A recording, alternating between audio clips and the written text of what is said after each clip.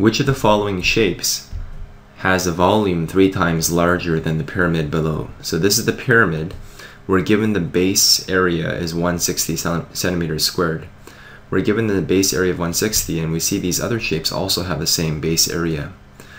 So we know that the volume, and you should memorize that the volume given the same base area of a pyramid as compared to a rectangular prism, the rectangular prism is going to have triple the volume given the same height.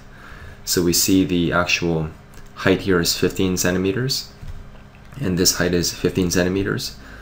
These heights are either too long or too short. So this here is the exact same dimensions, except for the fact that we have a rectangular prism as opposed to a pyramid.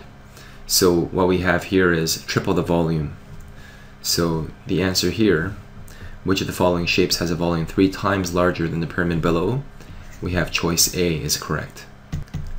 And the idea of tripling the volume also applies to a nice cone, a smooth cone shaped, given a same surface area at the bottom as well as a height, as compared to a cylinder. But here in this case, we're talking about the square-based pyramids, and so choice A is correct.